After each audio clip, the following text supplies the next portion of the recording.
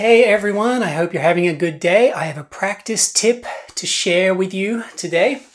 Now, one of the biggest challenges I see people have is the sheer overwhelming amount of information out there, right? There are so many lessons, scales, songs, modes, techniques, videos, bits of music theory, that we can easily find ourselves drowning in all of it. And what often ends up happening is we end up just skimming the surface of a whole bunch of different things. And it reminds me of like reading the first sentence of 100 different books. And after all that time spent, we end up not really knowing anything about any of them. And we feel like we've gotten nowhere, right? It's anxiety inducing just thinking about it, right? So we can't control how much information is out there or how available it is. That's the world we're in. But we do control how much of it we consume and what we do with it, okay? So my lesson today is a little bit more like a mental hack, if you will. We're going to take one thing, and we're going to just pretend that this is the only thing that there is, okay? So what I mean is we're going to get in the headspace of, like, imagine a kid that finds a stick somewhere, right? And that kid will play with it for a while, and one day it's a baseball bat, and the next day it's a spear, and then it's a sword, and then it's, you make up a game where you got to hit the stick, hit a rock with the stick or something, right? When you have only one thing to play with, it is amazing how creative you will be and how many possibilities you will discover within that one thing. Okay? Whereas if you give that kid 10,000 toys to play with, they may probably never have discovered all those possibilities within this one stick that was just lying over there, right? And by extension, may not have discovered the possibilities within themselves, to be that creative and to be that resourceful. Do you know what I mean? So let's do an example. I'm going to take C major scale, trusty old C major scale. And I'm not talking about C major scale in multiple octaves. I'm talking about one octave, and I'm not even talking about one octave all over the neck. I'm talking about one octave in one position, right? So this is what I mean. I'm taking one thing, C major scale, and I'm just going to pretend that those are the only notes I can play. That's the entirety of music, right? So immediately, everything else is off the table, right? It starts to feel like peace already, right? Because now it feels achievable. I can focus on this. It's only 7 notes. 8 if we count the 2 C's. It's only 7 notes. This is achievable. I can deal with this, right? I can play it, I can listen to it, I can learn this, right?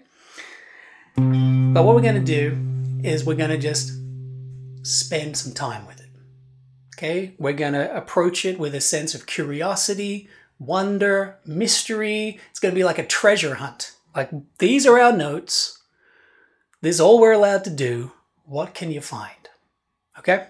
So we're going to play it. And remember, a lot of guitar playing and practicing is not just moving your fingers around, right? It's your ear that we're practicing as well. So we're going to listen to this scale too. What does that note sound like? What about that one? What about side by side? What about this one? How is that different from this one? Or these two? What if I went from these two to those two? What does that sound like? Do you like it? Do you not like it? Have an opinion, right? You're developing your own musicality and your own taste. Basically is just you having an opinion of what you want to hear, right? So this is what we're learning. You're practicing not just moving your fingers in this format. We're learning, what does this even sound like? What is C major? What does it feel like? This is music. What does it feel like? What does it sound like? What melodies can we make out of this? What harmony can we find? What's hidden in here that we can uncover, right? It should be fun. Okay? So it's a simple little exercise, but it is actually very powerful. Okay? So anytime I'm doing any lesson, I try to make it as practical as possible. So I took my own advice and I took this 1 octave, 1 position of C major, and I gave myself the challenge of I'm going to write music only using this. I'm not allowed to use anything else. And to see what I would do. Okay? And I'm going to play it for you. It goes like this.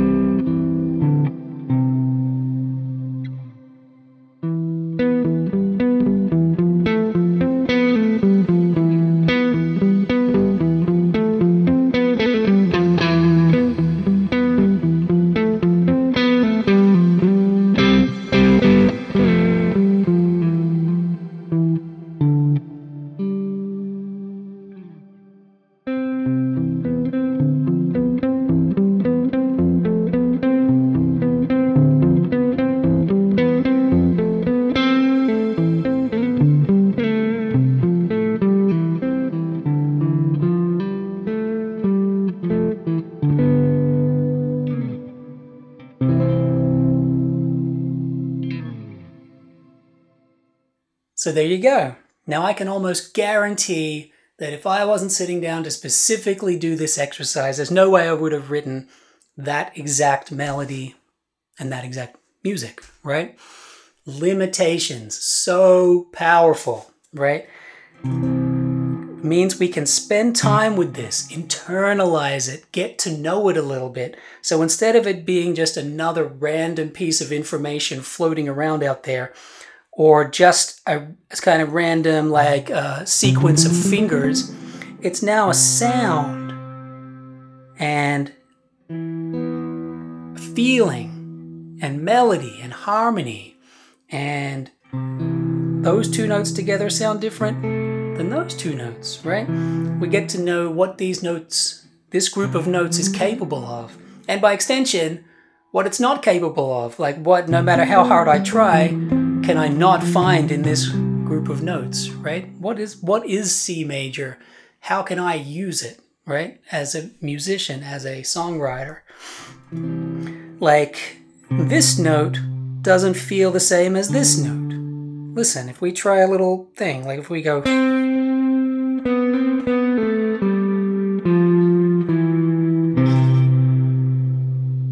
finish on that note, it sounds and feels like that. But if I went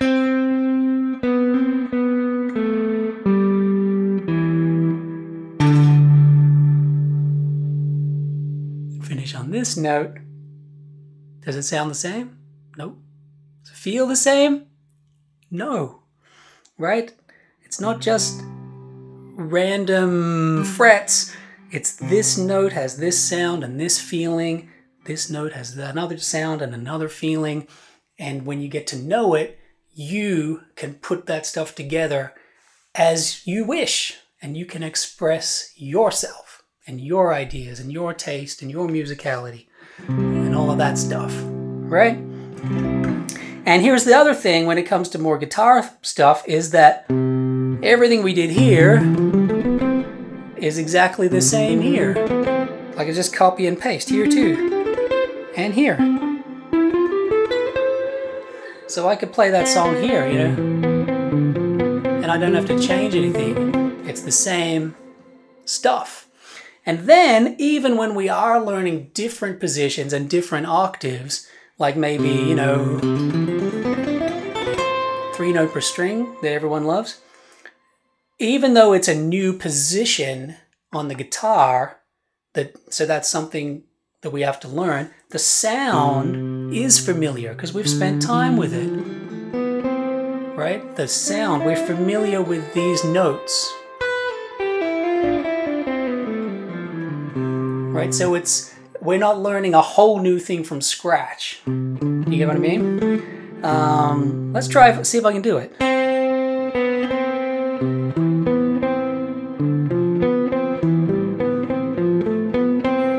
You can still play it there.